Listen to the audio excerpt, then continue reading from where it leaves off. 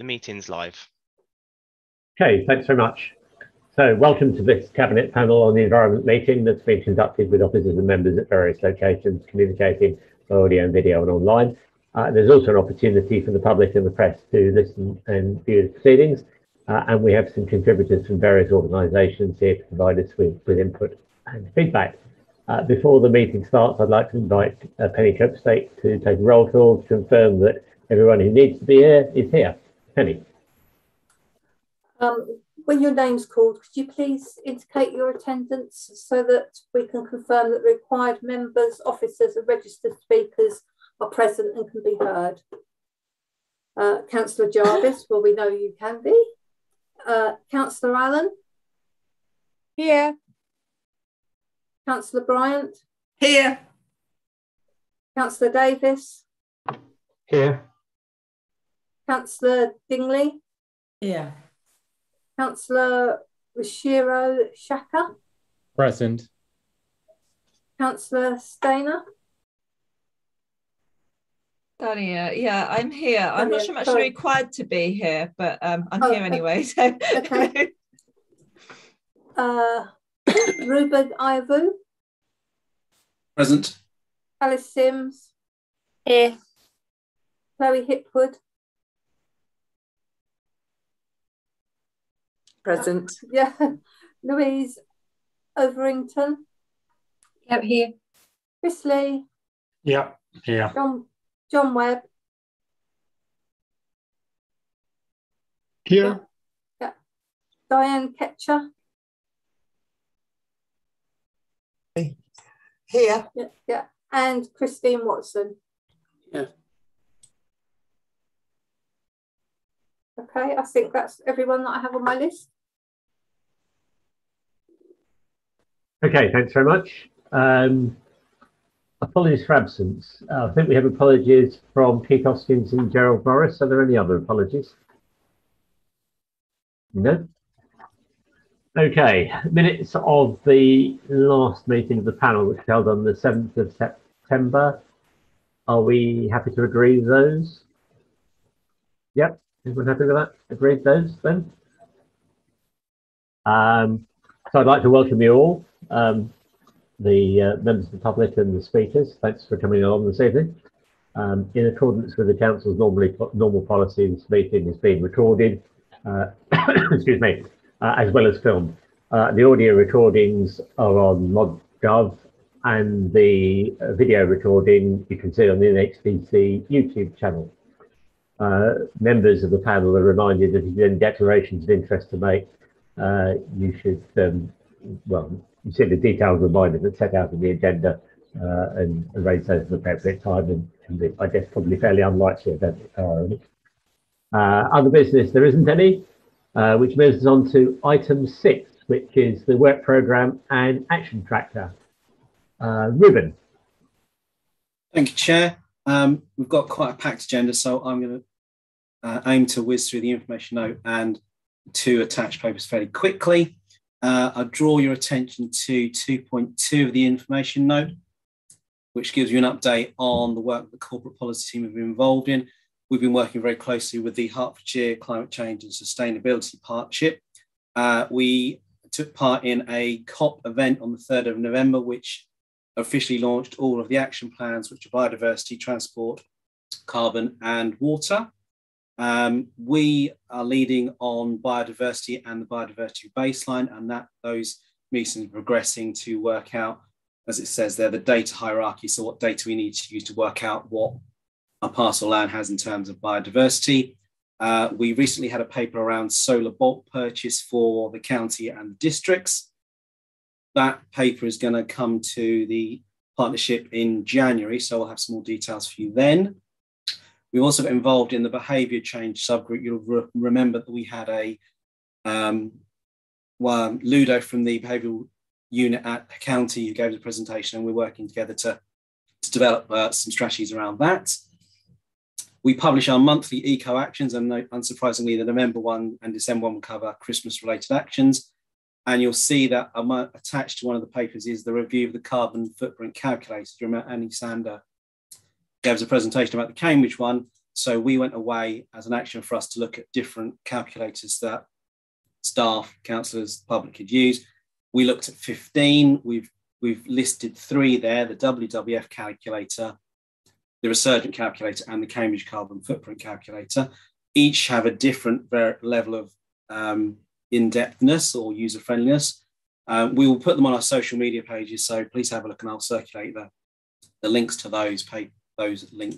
those calculators there. I'll then move into the action tracker. There's a number of actions there on hold at the moment. You'll be aware that there's a consultation on national waste strategy.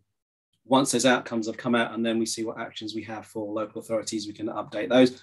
But as way of an update for some of those, run through those very quickly, mostly around community composting. You may be aware that we have a Waste Warriors Facebook page and forum for engagement and sharing information between Waste Warriors. We have a master composting scheme, which you can sign up to. We also have an adopt an area for litter picking, and Avasta have made available 100 litter picking packs. And we also have community composting workshops. And that's what I want to say. Also, in regards to the bins, we had something around the bins and gum, installing chewing gum bins. You will be aware that all the bins have now been adapted in all the town centres to collect cigarettes and gum. So I'm proposing we remove that one.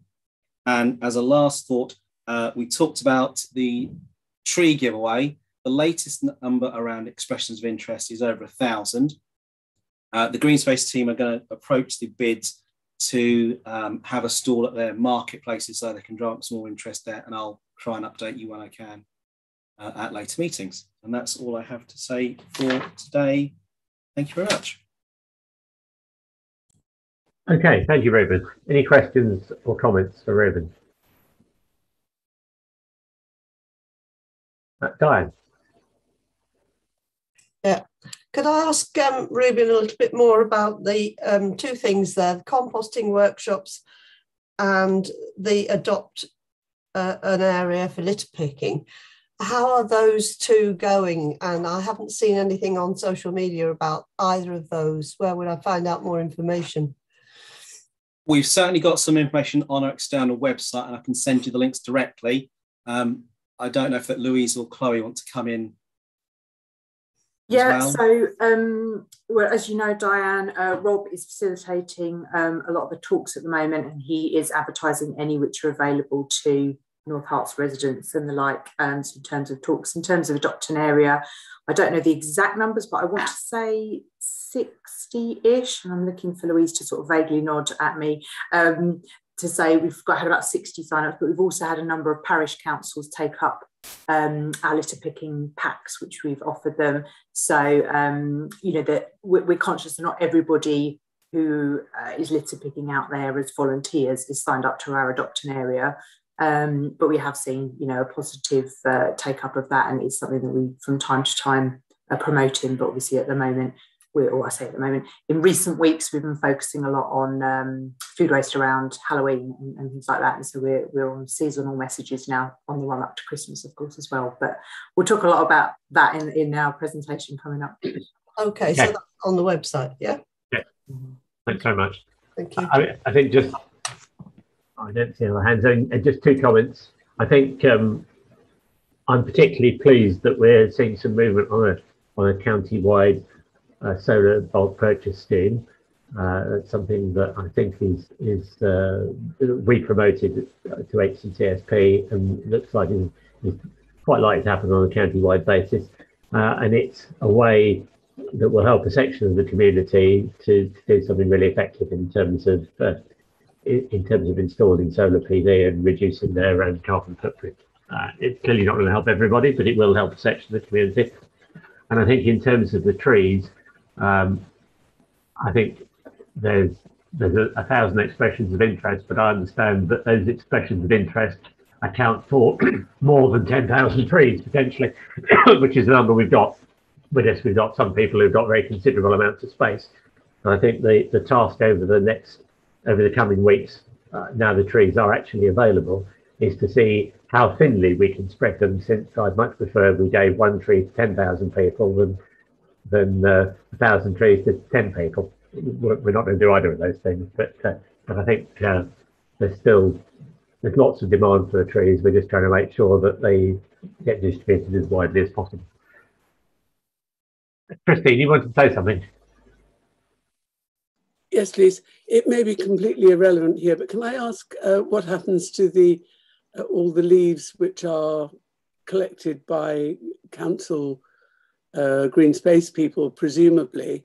Do they go to composting, or what happens to those? Could they be given to allotmenters, for composting in their allotments? I think that's a question we need to take away in terms of the green space ones. I don't know if Chloe or Louise knows the answer in terms of the ones that swept off the street. In terms of the green spaces, it is composted. I obviously don't know the specific details of that, but I do know it's composted. In terms of the streets, it goes for sort of secondary processing and then is composted after that, once we can ensure that any gravel and excess litter, etc., is taken out of it. So the processes are in place to get that done. In terms of whether or not it could be provided to local allotments, obviously that is a logistics and a sort of resources question, which we'll need to go back to someone like Andrew to have a conversation. Thank you. Amy. So just as somebody on the back of that, just as somebody who actually has an allotment, I have more than enough than I could possibly need to fill my compost bins for composting without the need for more leaves, although leaf mould is a fantastic thing on its own to be able to sort out, and I encourage everyone to go out and rake up as much as possible before the big hoover comes along. We've got a lot, and we get a lot of grass cuttings from residents nearby as well, who sort of bring it to us to the car park, whether we want it or not, but it's always made use of. So as someone at an allotment, I can't speak for everybody, but we've already got a lot, and if it's going for composting anyway, or it can be turned into leaf mold by people raking it up themselves, then I think, although you might be biased, being the portfolio holder. Okay, all right. So actually, we're doing a bit better in terms of what we do with leaves collected than I thought we were. So it sounds like the right kind of thing happening there. Okay, let's move on then. So next we have a presentation on waste and recycling. And Chloe and Louise, I believe you're doing that together. So Chloe, do you want to kick off? Lovely. I believe Louise is going to share our presentation. Great. So thank you again to everybody for having us here again to come and talk to you about our services and particularly the communications work that we're going on. So just to introduce, for those of you who aren't familiar, I'm Chloe Hipwood. I am the Shared Service Manager for East and North Herts District Council, and have been working prior to that, obviously directly for North Herts Council before the Shared Service was formed. And Louise Overington is our Service Delivery and Development Manager, who is responsible for our communications plan, among a million other things. So thank you. If I could have next slide, please. So I'm going to quickly talk about what we're doing currently to work towards net zero for the Council's climate emergency aspirations. I'll touch on food waste, which some of you will remember I talked about the last time I was invited here. Louise is going to run through our 21-22 campaigns that we've been working on, and then we'll touch on the Waste Warriors, which has already been mentioned, how you can help as individuals, and then obviously what we've got planned coming up and into next year. Thanks, next slide. So one of the things that we have been doing is developing behind the scenes a carbon management plan. We are really conscious that as a service we have, we're one of the largest contributors to the council's own carbon emissions. And obviously when we take into consideration some of the other assets that are attached to that like the depots and things, it's something that we need to take a quite holistic approach to what we're looking at. So one of the things we have started to do is we've installed new analytics on our refuse trucks so that we can look at driver behaviour telematics, because we know that good driver behaviour has a massive impact on the amount of fuel used and therefore, the carbon impacts just immediately. You know, that's something that we know we can change now. So that's something that's being worked on with Abasa, and they are currently exploring opportunities for a driver bonus scheme, for example, that can be linked to that. We've, of course, started our investigations into fleet decarbonisation options.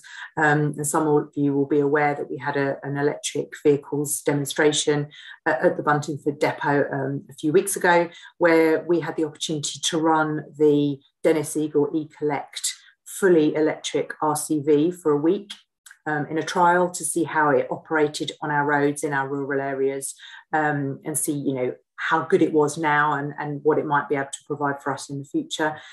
We also had a demonstration from a company called Boschung, who you're probably less familiar with, but they do electric sweepers. So this is an example of electric sweeper, and there's somebody in this room who got to drive it.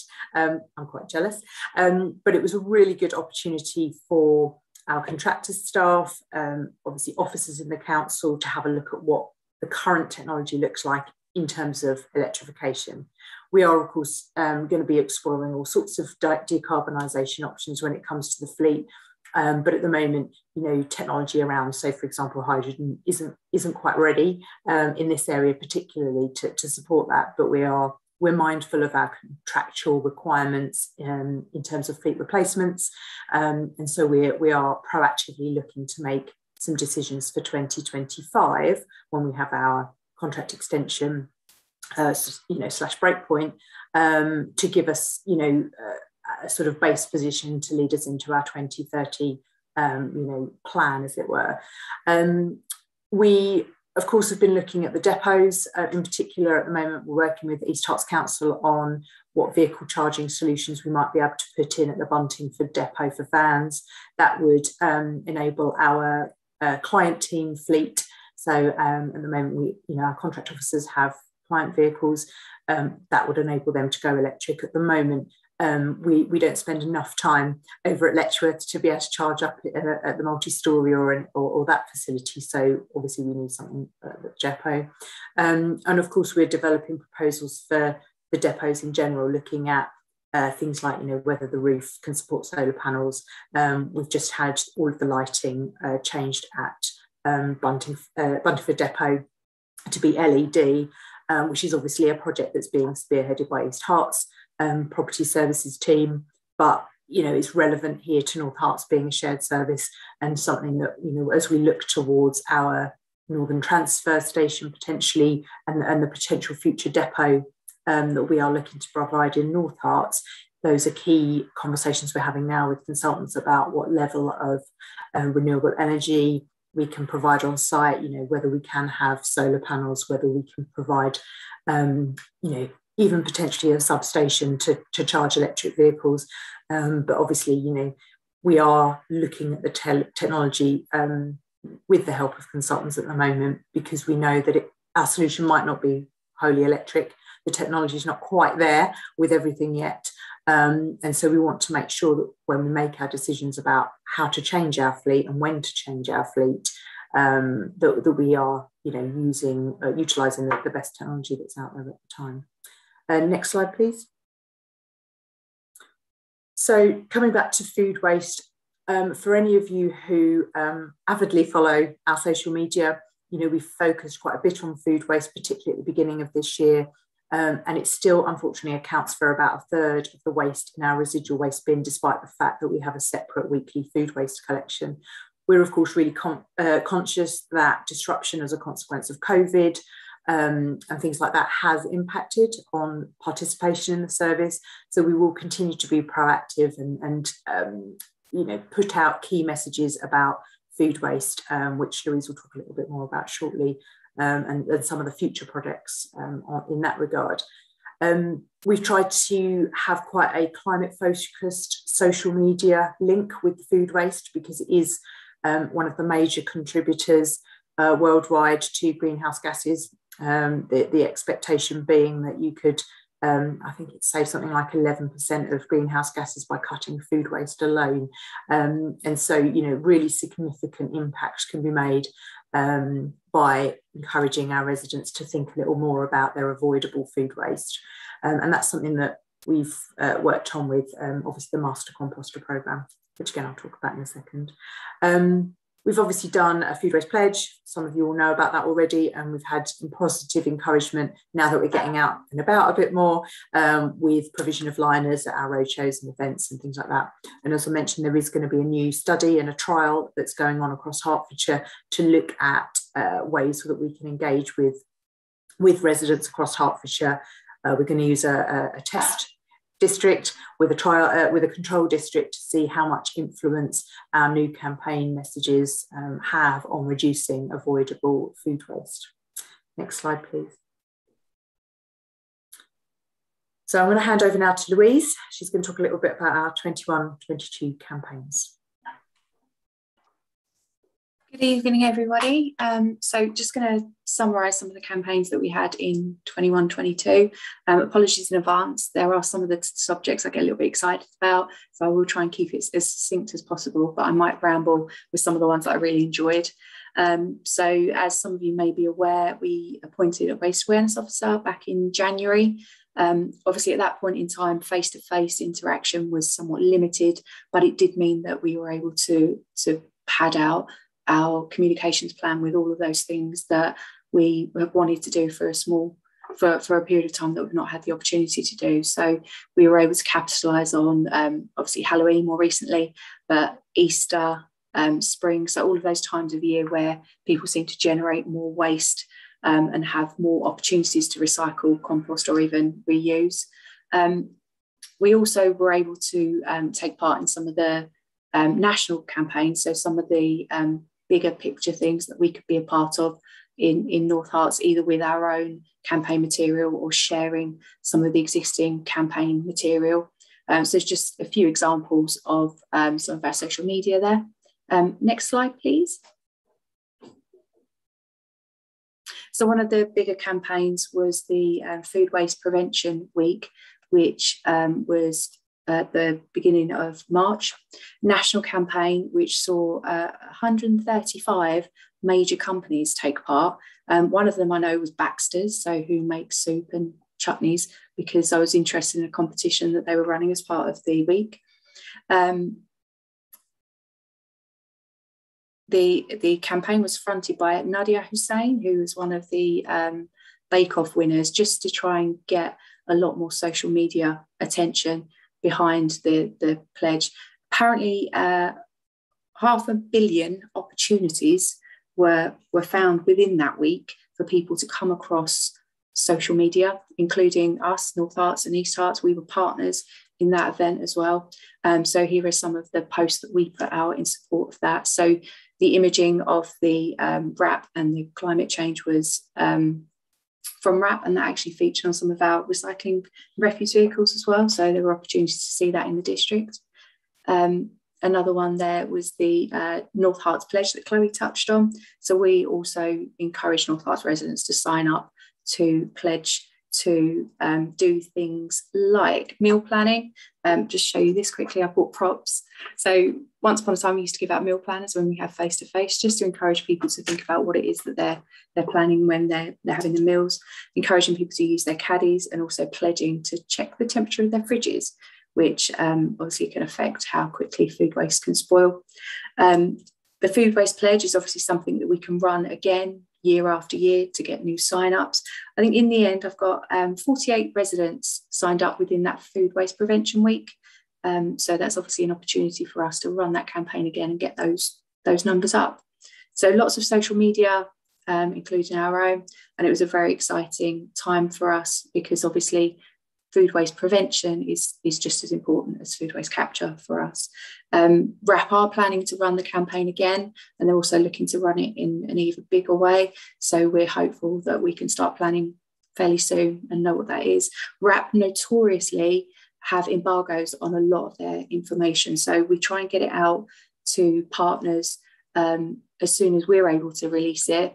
But sometimes that is embargoed, sometimes until the week before. So our vehicle branding, for example, we managed to get out mid that week just because of the time frame that the release was happening. Next slide, please. So some of the other campaigns that some of you probably more than aware of, so Plastic Free July, that was an opportunity for us to encourage people to make small changes to things that they did. So reusable shopping bags, for example. I can't imagine anyone now would be caught seen drinking out of a plastic straw, reusable cups and that sort of thing. Obviously an opportunity for us to promote the plastic free initiatives that partners are doing as well, because there's some great work being done in the district that we can also try and share with our residents. Cruise newsletters was something new this year, so our opportunity to engage with crews, let them know some of the campaigns that we were doing. Obviously that might impact their day-to-day if we're promoting a particular material, and it gives them an opportunity if they are approached by residents, which obviously we were discouraging during COVID, but if they are approached by residents, they've got information on some of the seasonal and national campaigns as well. National Refill Day, I suspect most of you know what refill is, but for anyone who doesn't, it's encouraging people to take reusable water bottles out and about and going into establishments such as cafes or pubs and being able to get those bottles refilled. So that's a national campaign that we've been a part of, obviously, again, affected by COVID, but we've been told that Refill are very keen to have a big impact next year.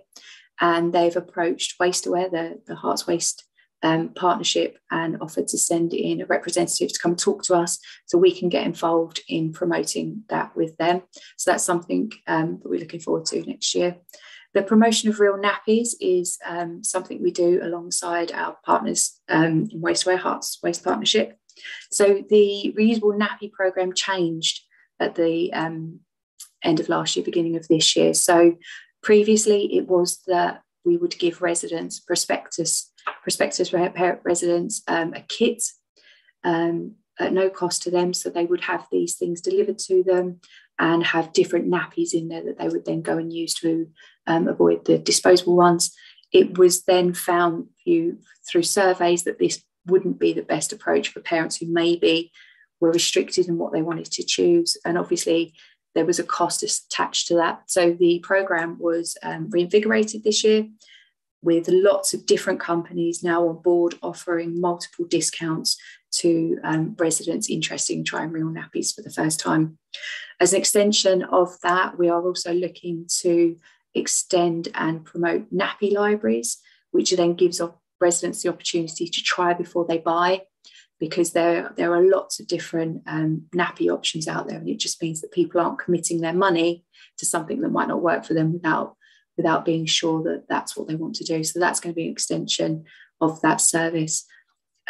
Also capturing textiles, another victim of COVID there, unfortunately, in that we were not promoting our textile service because of the manual handling by crews. However, now that risk has diminished, we are going to be issuing a lot more information about our own textile collection service, as well as encouraging people to reuse and donate to charity shops as well. And just to say, there's a note there to say that we do work in Hearts Waste Partnership for a lot of the initiatives. So I was at WasteAware this morning, so a lot of the things that I was to talk about now we're actually out of that meeting this morning. So we've had a lot of news come from that meeting there. So obviously working in partnership is just a great thing for us, because it means we're able to share ideas, we share resources, and in the example in front of you, we're able to share infographics as well. So there's one there about what happens to recycling, which is one of the questions that we get asked quite a lot from residents who want to be sure that the recycling material they give to us is actually recycled and where it actually goes as well. Next slide, please. So we've talked about the Adopt an Area scheme. So the central picture there is Jasmine. She was our first Adopt an Area volunteer, and I was able to go out and drop her kit off myself. So I was able to give her the inside track on everything. And I know her daughter there was super excited to get started. And a lot of the other people that we've been speaking to have been families, they've been dog walkers, they've been various people who are just really keen on going out and keeping their area tidy. I know we mentioned around 60. We've had 174 people contact us and ask to adopt their area across both districts. And we've also been able to provide kits to parishes as part of our purchase of them. So we've been able to get parishes kits at a minimal cost to them as well. So in terms of coverage for the district, there is a lot of people out there with litter pickers, a lot of people collecting litter. Fortunately, there's still people dropping it, but that's where other campaigns will come in seasonally as well, in order to try and encourage people to take their litter home. One of the other first opportunities we had to actually get out and about was the Clean Up Jackman's Day, which I know some of you might have been part of. So it was a great opportunity. We had the refuse freighter in the school playground. We also had a sweeper in the playground, and the kids were able to walk around and ask lots of questions about the vehicles there. And then we took them out for a litter pick. Letchworth Green Day. I know Diane's here, absolutely fantastic event. And that was one of the other first opportunities we had to actually engage with the public. I think we gave out over 400 caddy liners, packs of caddy liners on that day, and it gave us an opportunity to talk about the trees that are being given away and all the other initiatives that we've got coming up. And for me, it was just such a great event that I was able to get out and speak to people again. And I think that's one of the things that I've really missed in terms of communications and engagement. It's not all social media, it's actually going out and speaking to people.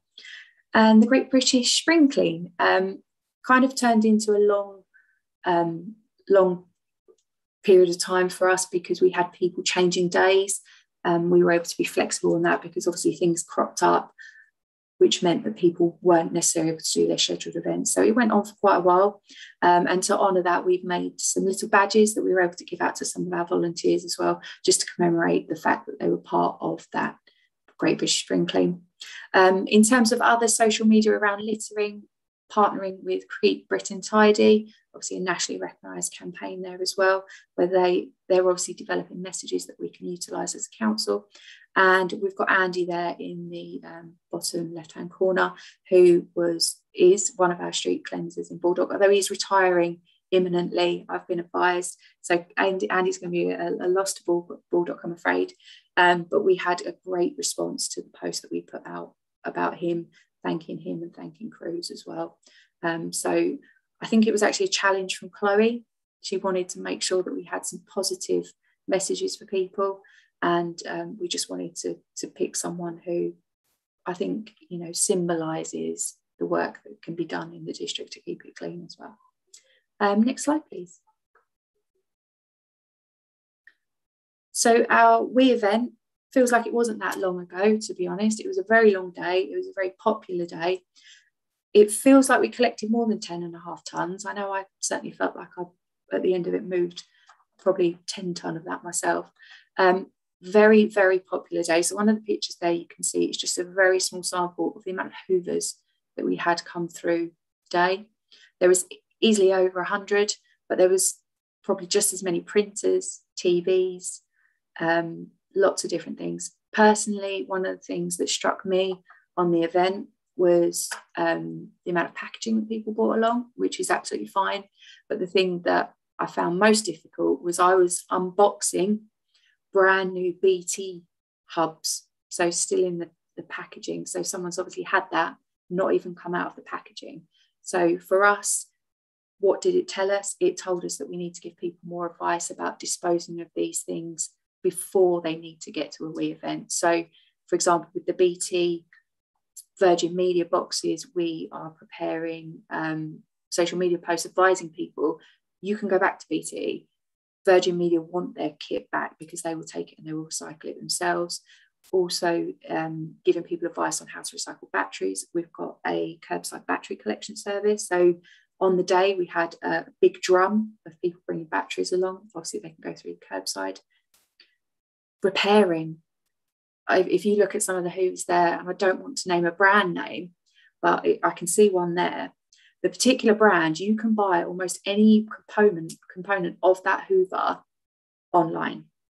So it just goes to show that even if you haven't got a local repair option, and there are lots and lots of local repair options, you can get replacements online quite happily for some of these machines that probably cost people hundreds of pounds. So for us, I think it was a learning curve in that we can do more to prevent these items becoming waste in the first place. Obviously, promoting repair, promoting reuse, could someone else use it, promoting charity shops, and also disposal advice. You don't need to wait for a WE event. And I think people maybe were hesitant about going to the recycling centre. So it's just making sure that they understand that actually the recycling centre will recycle it in the same way that we can as well. And one of the things that I found out from WasteAware today is that HCC have managed to get some funding for pat testing. So some of the electrical items going through the recycling centres, they're going to be able to pat test, hopefully for reuse as well. So as that information becomes aware, I'm sure will help county council promote that as well to our residents, because I think that's very important for residents to appreciate that these items don't have to have an end life if they've still got life in them. Next slide, please. And Chloe, I'm going to hand back to you. Yes, so very quickly, just going to touch on the Master Composter campaign. Again, conscious that some of you in the room are actively involved in this. So May of last year, or of this year rather, Garden Organic was commissioned by East Herts Council to recruit and train some volunteers to give advice on home composting and food waste reduction, specifically linked, of course, to their service change to a charged garden waste service, where they don't currently have a separate food waste collection like us.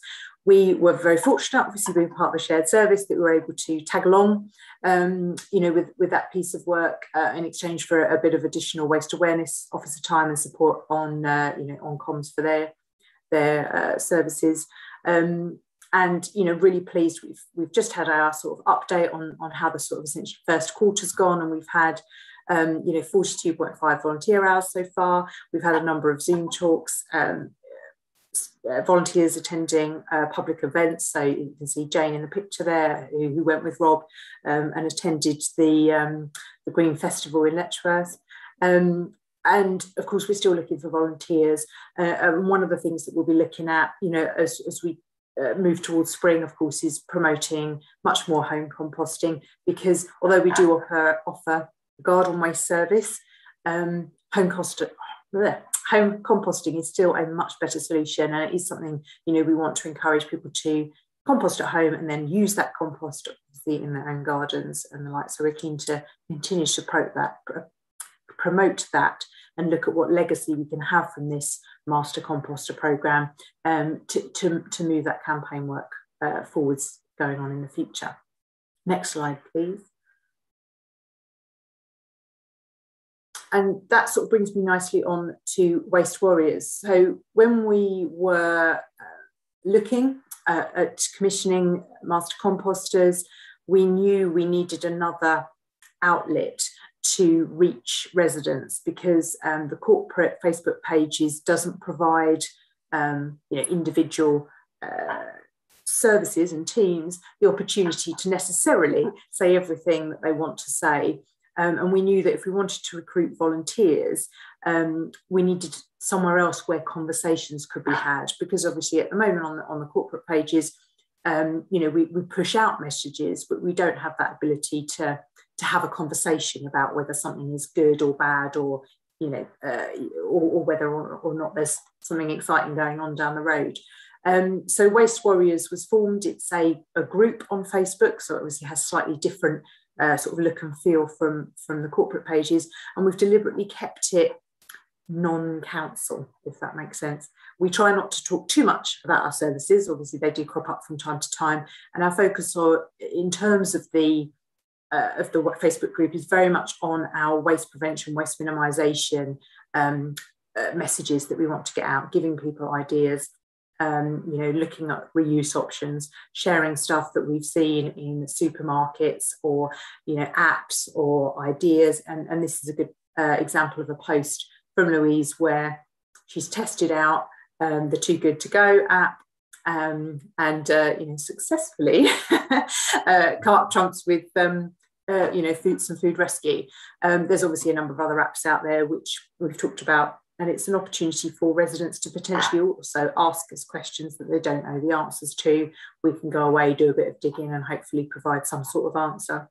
There are other, obviously, Facebook groups out there that do that, but one of the reasons we wanted to have our own was because I know, being part of a lot of these social media groups, that there's a lot of greenwashing that goes on, and there's a lot of incorrect messaging. So it gives us an opportunity to allow conversations to be had, to chip in when we can add value, but also to check commentary that's not necessarily factually correct, and make sure that we're keeping those messages positive, and spreading different ideas around. We've got 350 odd members since May, and it's a great opportunity for us to get our messages shared a bit wider. So a lot of the messages and residents who are part of that group will share stuff we post amongst their friends and so on and so forth. So we have a much wider reach than potentially we do get on the corporate pages. Next slide, please. So that kind of brings me on to how you can help. So all of you will know, and have probably have heard me say before, that liking, sharing, commenting on our posts, and not just wastes posts, but the posts that the council does, is extremely important in getting the message out there. So this first one here that you can see with the 7 likes circled, that's a post from the corporate page. But what I can tell you is another one, it's a slightly different post, but the one below, it's liked by 7 people, Drew, Jenny, and 5 others. Drew and Jenny work for me. I can tell you that 2 of those others, one was me, one was Louise, we are all committed to this. We are all keen to promote this stuff. What we need is other people to like and share our posts, not just people who work in the waste team. So I wanted to use this. On the right hand side, you can see here that this is an example of one of the posts that reached a lot more people. So this post reached 525 people. It was only liked by 3 people, but there were 5 shares, and shares are massive when it comes to engagement. We had 26 people click on the links, and we had 12 comments where people asking questions on that particular post. And as I say, it's this opportunity to engage and find out information. So if I could just have one more click, please.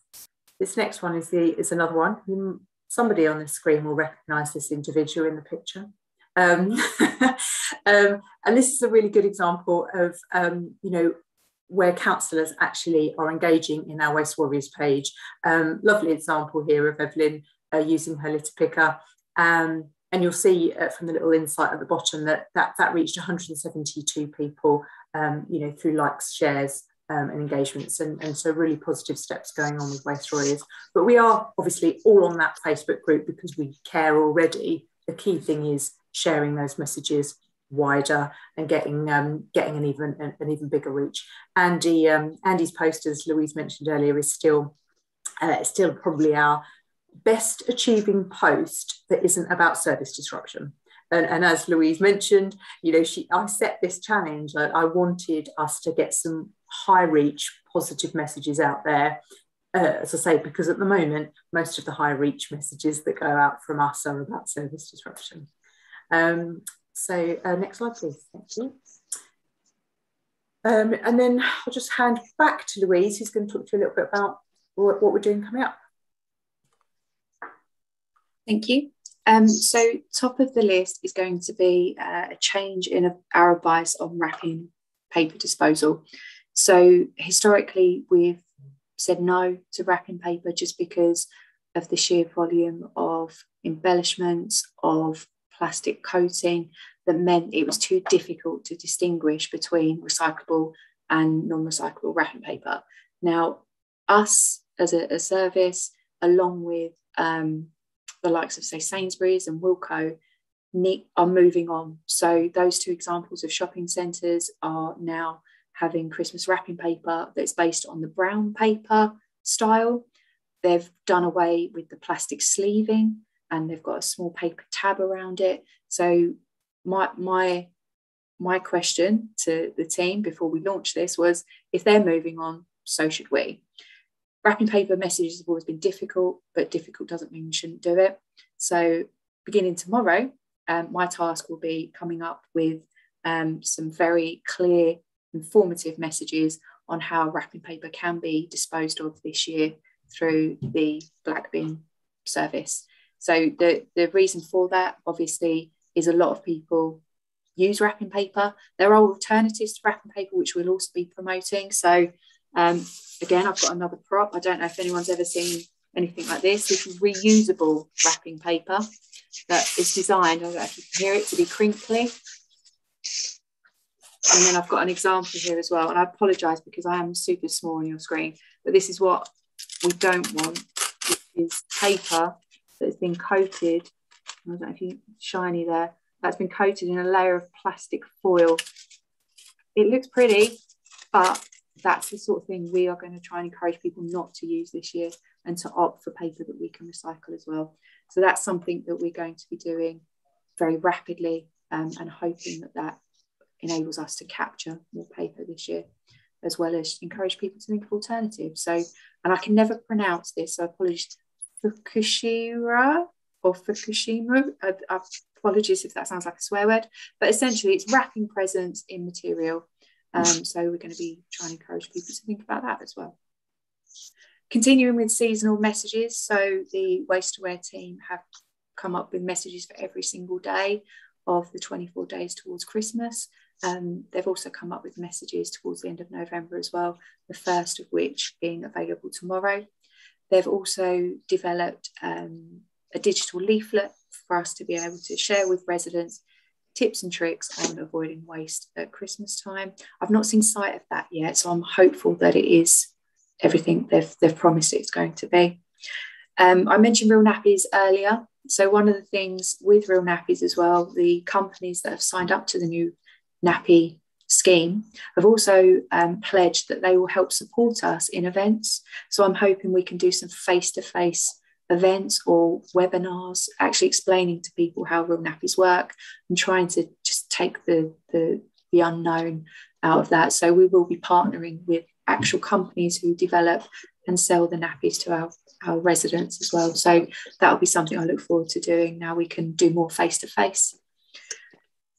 A lot more information on littering, anti-littering, adopt an area, littering groups, and also developments with the recycling bins. So hoping to get more recycling bins out in the district and encourage people to use them correctly.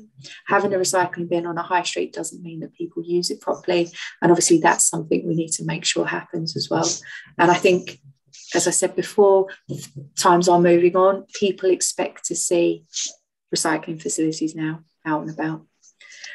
One of the major topics for next year for Waste Aware for sure, and I know Chloe's mentioned it in terms of the trial there, is avoidable food waste. So when we talk about avoidable food waste, for me, instantly I think of the salad left in the plastic bag, because unfortunately salad does, obviously pre-cut salad does just waste that much quicker than other salad.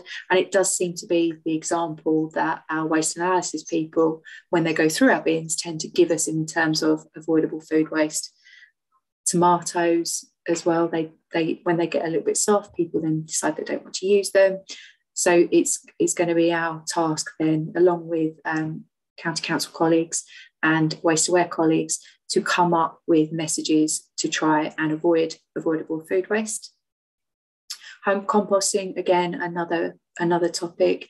As much as we like to promote the garden waste service, and I personally have a lot to do with the garden waste service when that rolls out, obviously home composting is so much better for the environment, and residents then can actually reap the benefit of that material and complete that circle in terms of keeping those nutrients within their gardens, within their allotments.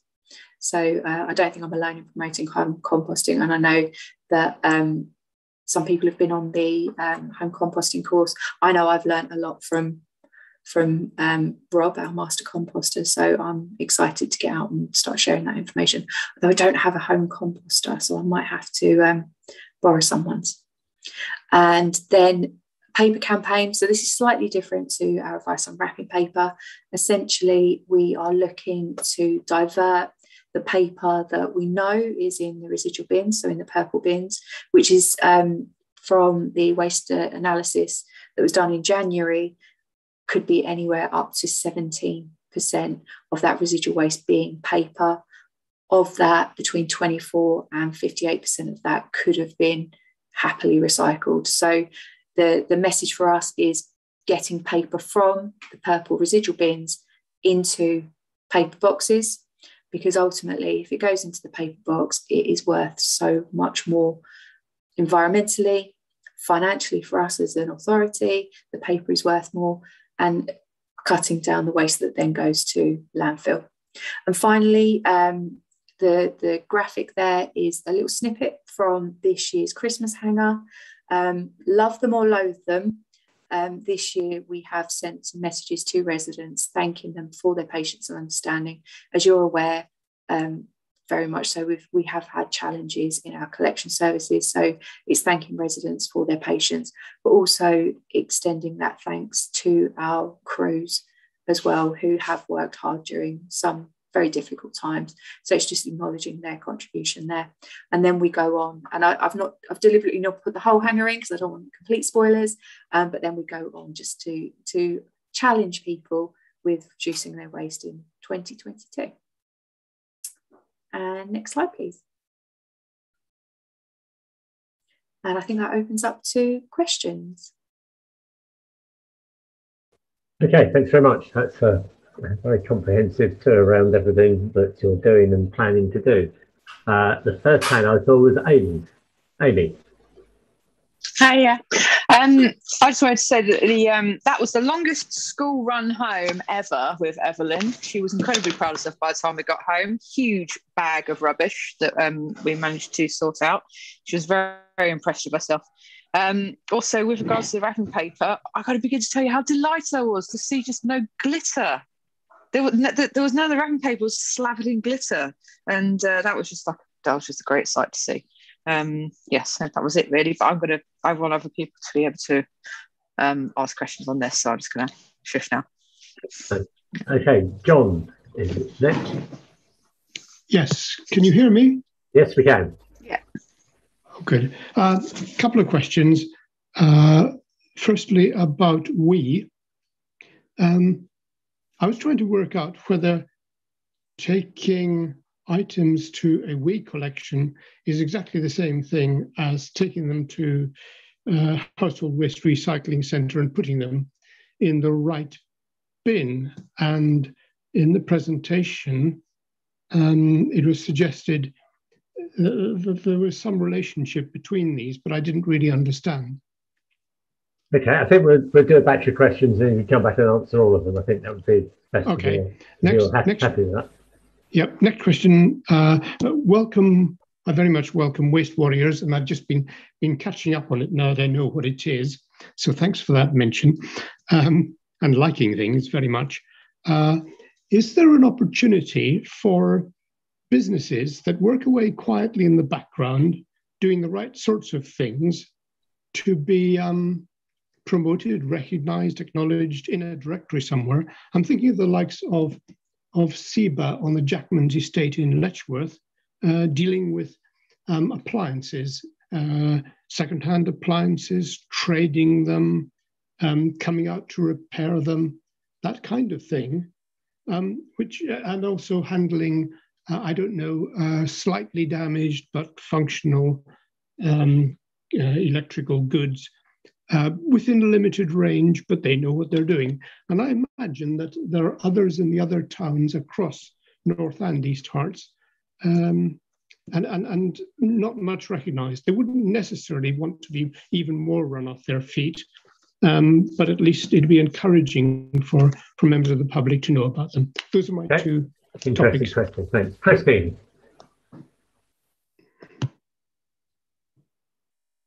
Sorry, thank you. I wanted to ask about this wrapping paper advice.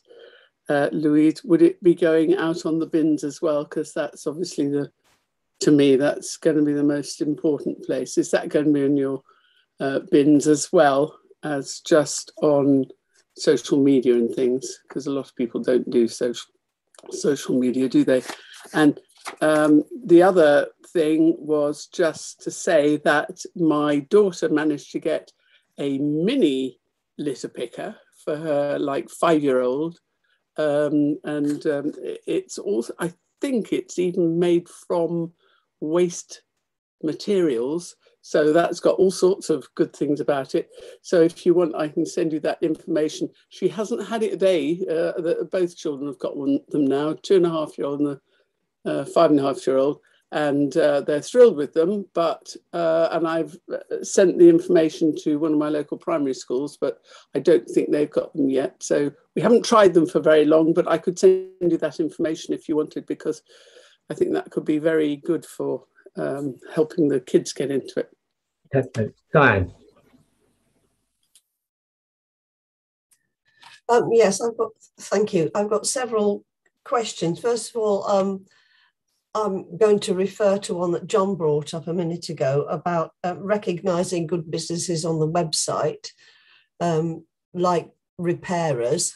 Was it Siva, is it, on the Jackmans?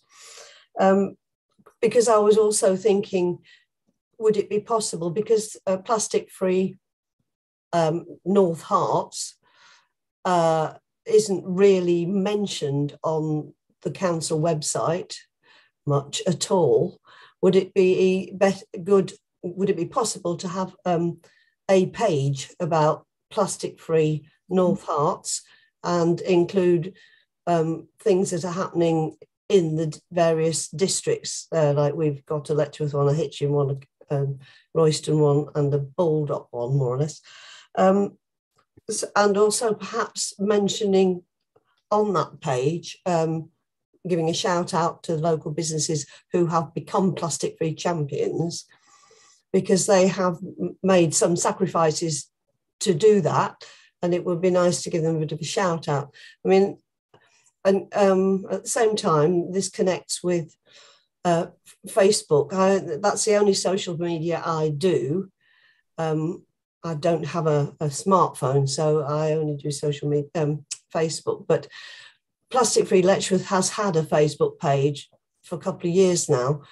Can we connect that with all the other plastic-free communities and North Herts in general?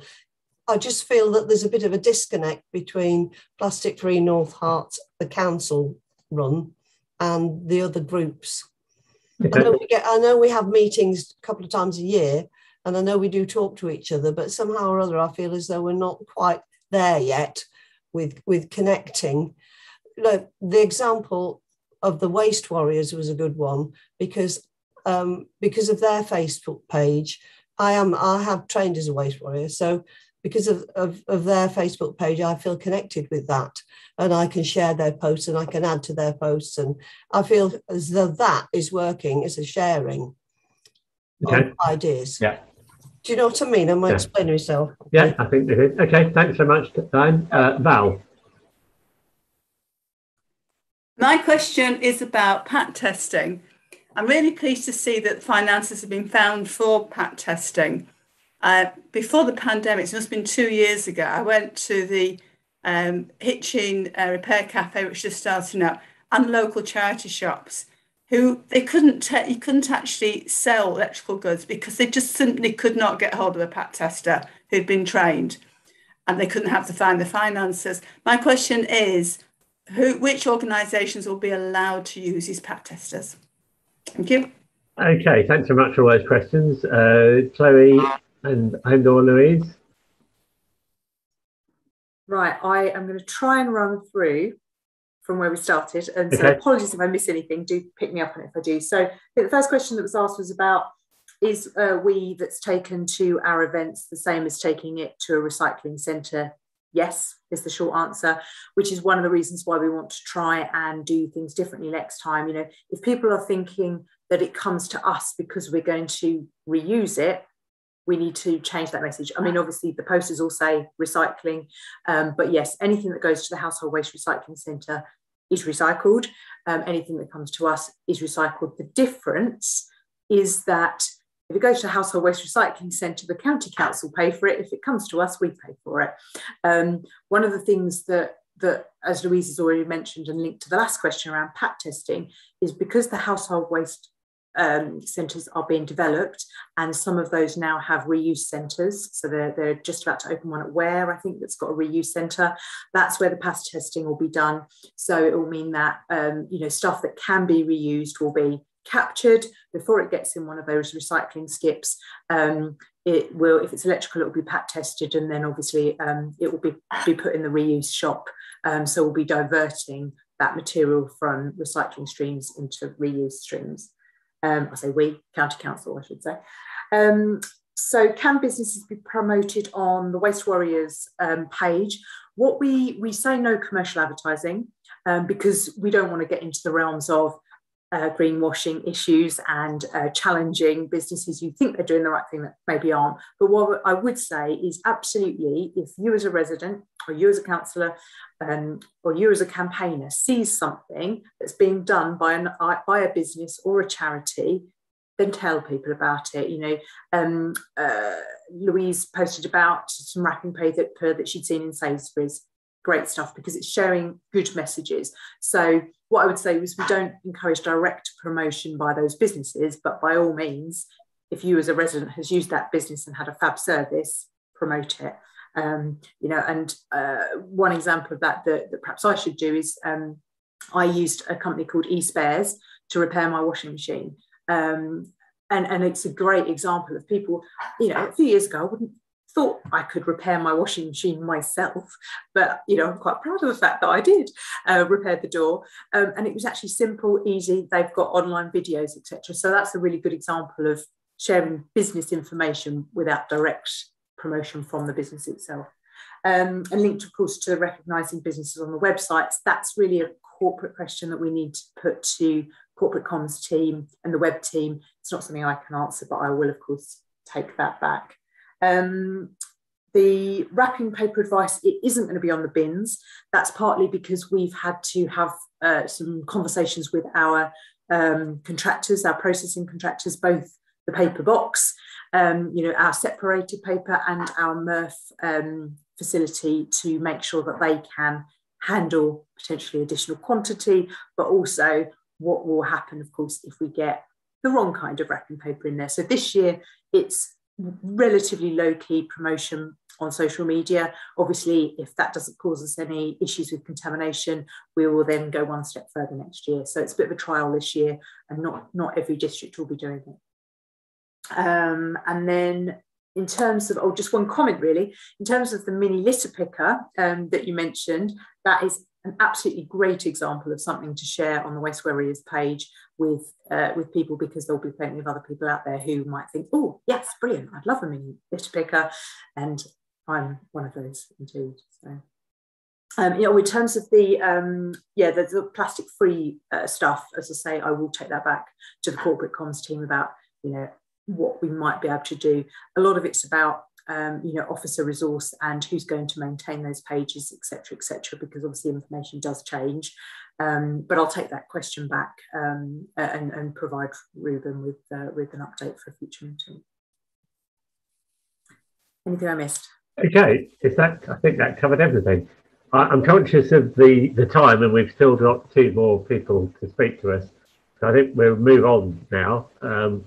And the next person who's going to speak to us is Chris Lee from Royston Repair Cafe, who I guess, there's some links from what we've been talking about in terms of some of the WE events, perhaps, and what can be done to reuse things. So, Chris, over to you.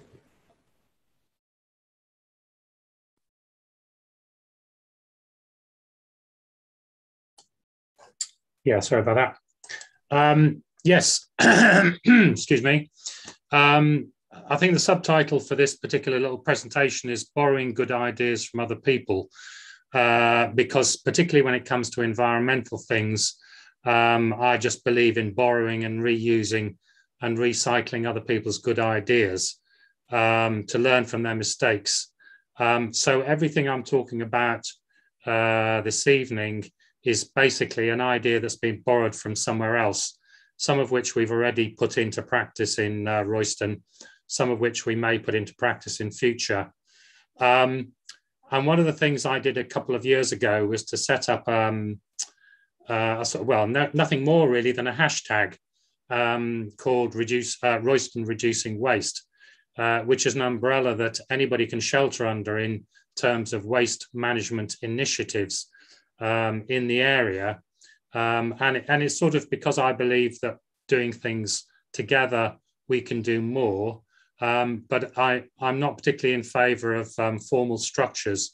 So it's more sort of trying to join things up more informally rather than having a big bureaucracy that can take up a lot of time and effort and maybe distracts us from getting on with the business.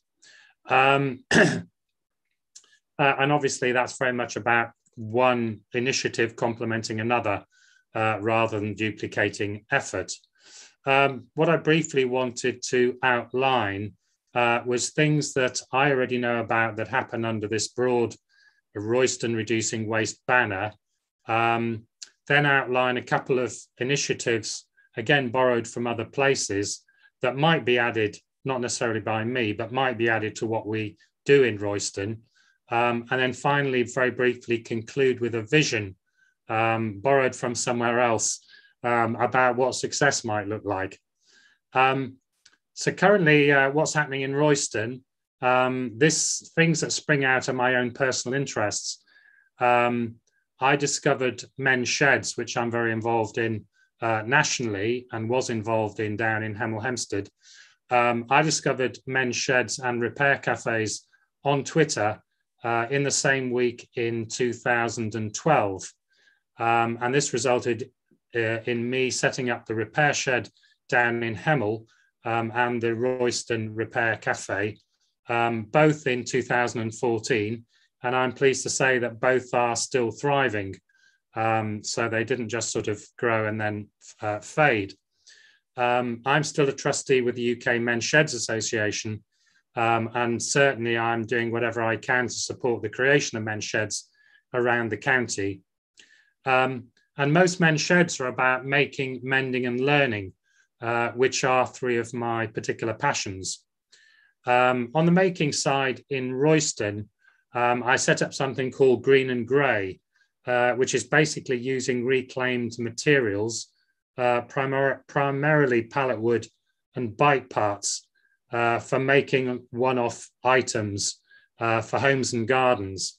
I have to say that it's primarily presents I make for friends and family. On the mending side, obviously, the main item is setting up the Royston Repair Cafe, which I co-founded in 2014. We put on 4 events a year, and we've organised 25 to date, the last being in mid-October. We also did recently our first community repair, which was at the Royston Community Garden, salvaging a picnic bench out of 3 which were sitting there rotting. And I'm pleased to say that the Royston Repair Cafe has inspired other places to start repair cafes, most notably in and around Cambridge. And there's a Cottenham repair cafe next Saturday on the 20th of November. And then, as hopefully you all know, there's a Hitchin, the next Hitchin repair cafe is happening on Saturday, the 27th of November. I'm also interested in sharing as a way to obviously reduce consumption, and was one of the co-founders of the Royston Free Cycle Group, which we co-founded back in 2003. And we had to close it a couple of years ago for technical reasons, when we had about 7,000 members. And of course, things like Royston Freegal is doing much the same thing now. And then obviously there are Facebook pages for sharing items for free. And a certain amount in Royston is going on the Nextdoor platform, community platform. In Royston, we're very, very lucky to have one of the few retail outlets for a business called iFixit. And that's the high end of the high-tech end of the repair spectrum. So they deal primarily in repairing phones and iPads and laptops. And they used to attend the repair cafe in Royston to give free advice and minor fixes.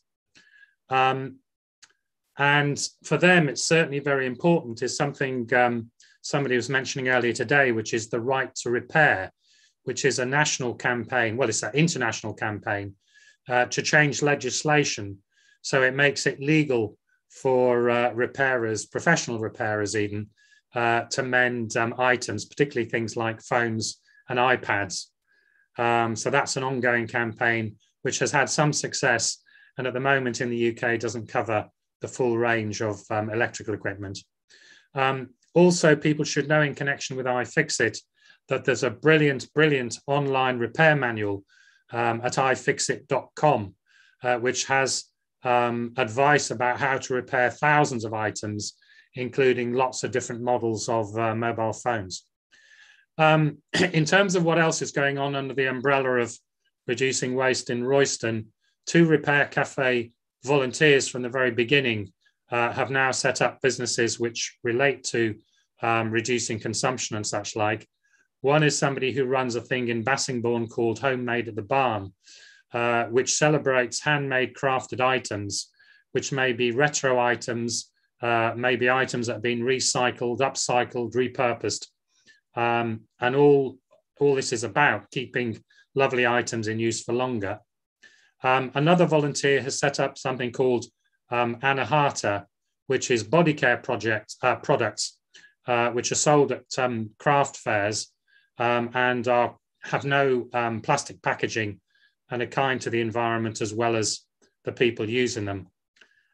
Also in Royston, we have a business, and it's called Heart to Earth, and it's a few doors down from iFixit in the centre of Royston. And they are basically all about supplying unwrapped food items. So somebody mentioned it earlier, the idea that you bring along your own containers for filling and refilling with wholesome projects that are good for your body and the natural world. We've also mentioned earlier Plastic-Free Royston, or Plastic-Free Royston, which again is trying to encourage businesses to avoid using single-use plastic. And that's part of an umbrella group you probably know about called the Royston Environmental Group, and I think it's all very important for engaging and rewarding businesses and acknowledging what they're doing to encourage more businesses to get on board. The new kid on the block in Royston is something called Tent Share, which I think brilliantly they call Open Air B&B, which is basically a platform where people who've got tents that they're happy to hire out to other people will post them up there, and campers without tents can look to hire a tent, so it saves them the cost of buying one. They're also branching out into repairing tents, and also they have a tie-up with another business that repurposes tents to make other items like bags and such like. So briefly moving on to new possibilities for Royston, and I'm sort of listing them in an order which is the easiest first. A lot of repair cafes branch out into having Skillshare sessions. So that would be teaching people how to sew on buttons, how to mend punctures, maybe how to change a plug, or even how to put up a shelf on a wall. It's an extension of the basic idea behind repair cafes, which is that the owners learn more about the products they've got, and maybe they consider diagnosing and fixing the problems themselves if they become more confident. And Skillshare sessions that I know about already happen in Cambridge and in London at a place called the Good Life Centre, which is well worth a visit if anybody goes there. The other thing that happens attached often to repair cafes is a thing called a swish, which is a clothing exchange, obviously, which is a fight back against fast fashion. And I know that's happening in other parts of North Herts as well as in Cambridge. Things that I'm interested in, I don't know, there's this statistic which is the average electric drill is only used for 13 minutes of its life. So the idea of setting up libraries of things and tool libraries to share what's already available rather than think that everybody has to have one for themselves. A community fridge. This is basically to reduce food waste. I've seen one that works very well down in Frome, and clearly it's a possibility for lots of different communities. In Royston, we have 2 unused public toilets. So I'm interested in the idea, following the example of Hitchin and the Hitchin Hackspace, which is where they have their repair cafes. I'm interested in what might be possible in turning these public toilets into something else. Could be a community fridge, could be a repair kiosk, could it be a drop-off and collection point for a sharing library? Anything like that might be possible. Very briefly, my vision for the future comes from Glasgow, where they have something called the Remade Network. And there's a very good impact report they produced to demonstrate a model for a citywide repair economy. Up in Glasgow they're only 3 years old. They've got 9 full-time staff and 80% of their income is earned income. So it's financially sustainable. And they have very good partnerships between public, private and not-for-private sector organisations. And the main objectives of the Remade Network, which we could replicate in other places, is affordable repair services, quality refurbished goods at a price people can afford, convenient recycling points for electric waste, education in repair skills, and training in repair for new green jobs. And I think it's, it's a wonderful example of what they've achieved even in just 3 years. And as I say, it's financially sustainable. So thank you very much. Sorry for that rush through everything. Thanks, Chris. There were some really interesting things in there. We've got Rebecca with from TentShare with us. As soon as you mentioned TentShare, I'm going to get Rebecca just to add anything she wants to, and then we'll deal with questions for both of you. Rebecca. Hello, yeah, thank you for having me here. Lovely to see you all.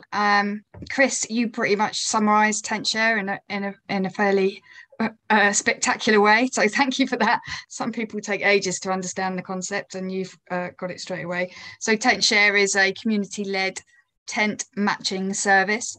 I really want it to roll out in Royston first and then it could go UK-wide. It already is UK-wide, but I'd love it to really dig into being UK-wide. I'm really committed to reducing tent waste. 250,000 tents went into landfill in 2018 and camping has increased 500% over lockdown. So there is a big tent waste issue. So there's 2 arms of the TentShare and more, but there's 2 arms. There's the family camping, so you can, as Chris said, you can put the tents onto the website and rent it out and earn money, keeping wealth local, and then you can rent a tent from somebody local to you. So it's keeping there's, with carbon reduction, there's a thing, use intensity. So the more you use an item, the lower the carbon is.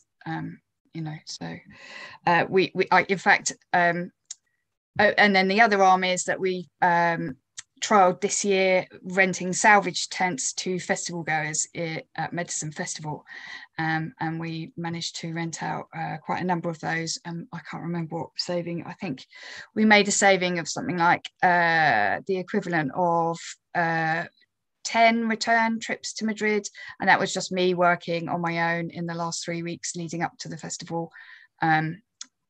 Labour of one. So imagine what we could do if we could roll it out even bigger. I work in a cooperative with Camplight who do the same thing, but they pitch instead of self. I offer a self-pitch service. They pitch for you, but they're all salvage tents, all cleaned up, mended. And I've got I've been on a 2-day tent repair course, so I'm a tent mechanic, if you ever heard of such a thing. And so I'm really happy to attend the repair cafes, etc., teach people, join the sessions, I'd love to do the skill share sessions, teaching people how to repair their own tents, keeping them out of landfill, reducing the waste, lowering our carbon, and yeah, all the good things. Oh, share sheds. Love your idea, Chris. Love the idea of a share shed, maybe a share loo, where you can go and access high quality items to do your garden, fix your items, all of that. I'm massively into the sharing economy. My model's the sharing economy, peer-to-peer sharing economy business model.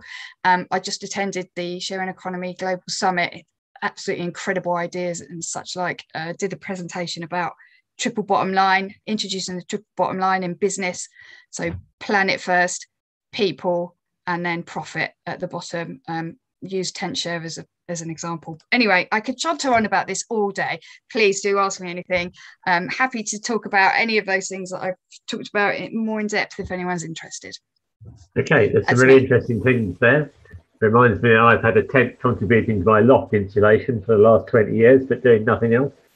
Exactly that. Get it out, get it on the Tent Share website, please. Chris, you covered a lot of interesting stuff. I mean, I think one of the problems is that people have become to the view that they can't repair things when often they can be shown how to do that, and if they can't, there's someone else who can do it. So some really interesting things there, and some things that I think they're not things the council can do, but there are things that the council can help people make aware of. But Chloe, you have your hand up. Hello again, and yeah, exactly on that note. I know that both Chris, you and Rebecca have both, shared stuff on Waste Warriors, and I would encourage you to continue to do that. If you do ever want to talk to us about, whether or not we can help share information, please do contact us at waste and recycling at north-hearts.gov.uk, because we'll obviously engage with you there to see if there's anything we can do. And certainly things like tent share, I've worked at other local authorities. I can certainly put you in touch with people at other local authorities and things like that, which may be of help. I'm particularly excited about tent share because I'm an avid camper. And one of my questions would be whether or not you actually have an opportunity for, say, a wanted, because one of the things I've got is I've got a tent that I want a new inside for, because I don't really want to get rid of it, but my daughter likes to wake up at 3:30, 4 in the morning, and I'd love a black lining for my tent, and I know they exist, but my version just doesn't have it. And so I'd love that, to explore that opportunity for wanted, in your tent share venture. I can certainly share that with the community, for sure. Okay, maybe you need to be in touch directly rather than negotiate about this. Yeah, watch that online. Okay, are there any other questions for Chris or Rebecca? As I said, I think, Chris, you raised an interesting point, about the fact that there are 2 council-owned buildings that haven't been used for years, and I suspect that there's a search for the ideal use. And what we need to do is to see what the maybe good enough use in the short term might be, rather than hang out for the ideal use. So I'm quite keen that we might explore that, and I'll talk to some colleagues about how we might manage to do that. But I said, I think the other thing that we can do is to try and improve awareness. And I mean, there's obviously, the council obviously has to be careful in terms of commercial organisations, in that we can't promote one commercial organisation at the expense of another. That wouldn't be the right thing to do at all. I think in terms of voluntary and community organisations, that constraint doesn't exist. And I think what we can perhaps do is to try and make some of these things that are going on visible to more people. I mean, I think in terms of the Royston Repair Cafe, there's a large percentage of the people in Royston have heard of it, even if they've never used it. But there's probably people who've heard of it who don't know where to find it. And there are many of the other things where what they could do with is some more visibility in order to enable essentially the volunteers who can do these things to contact with the people who need them. So I think that's something that we can, and the Waste Aware organisation is one way of doing that, but I think there are others that we need to look at as well. Okay, so I think that was a really, really interesting series of presentations. Does anyone have any other points they want to raise at this point? Diane. Yeah, question, please. I don't know who to ask this of. Plastic Free Letchworth have had a lot of problems with vegware and bioplastics, where the cafes in particular have abandoned their plastic containers for supposedly 100% recyclable things like vegware, for instance. But there's what do you do with it? It's a takeaway. People take it away. They think, oh, look, this is plastic. Let's put it in the grey bin. What happens to it then? Does it contaminate the whole bin load? Chloe, can you answer that point for us? I can indeed. Yeah, we unfortunately don't want vegware in our recycling stream at all. It's not recyclable necessarily. Sometimes it can be processed through the Tetra Pak type processing, but it's certainly not great for paper and it's not great for cardboard. And so it doesn't separate out well in our sorting facility. So we don't want it. And in particular, the plastic type vegware, the lids and things like that, getting into the plastic stream, you know, the plastic reprocessors will tell you it's a bad thing. Now, we did do an article in Outlook, it was some time ago now, but there was an article in Outlook about compostable packaging, because ultimately it can be composted, but usually only in a specialist composting, industrial composting facility, and certainly we don't accept it in the composting facility we use. So not all industrial composting facilities will take it. Some of them look remarkably like plastic. For instance, Miss Greenfingers sells her deli products in little plastic containers, which clearly say vegware on them and also say 100% compostable.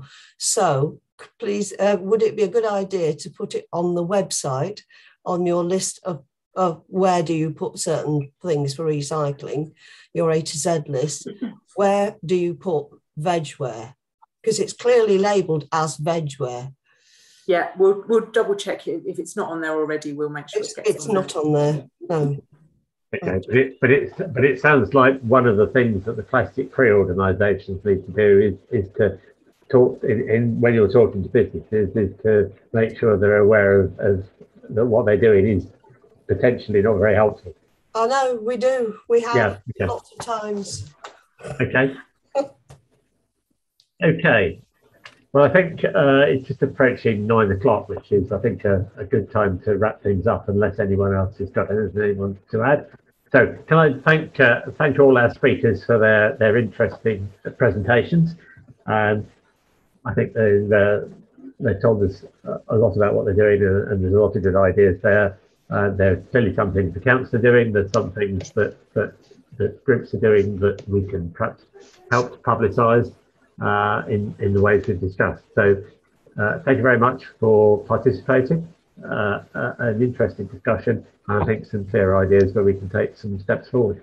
So thank you very much and good evening. Bye. Thank you. Bye. Bye-bye. Yeah, very interesting. Bye.